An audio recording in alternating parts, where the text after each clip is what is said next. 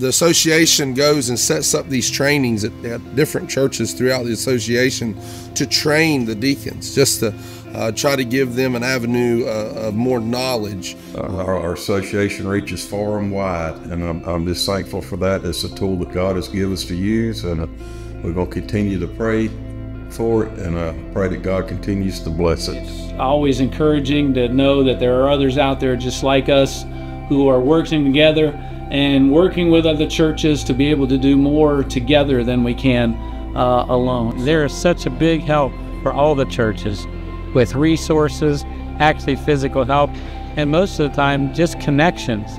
Be able to connect us other people in the association, other pastors that are going through different things, and be able to encourage one another. We have done a lot together. We have accomplished a lot together. I'm grateful that Asa and his wife has participated in our Vacation Bible Scheme. We've seen people come to Christ. We've been involved, and we're just excited about moving forward with St. John's.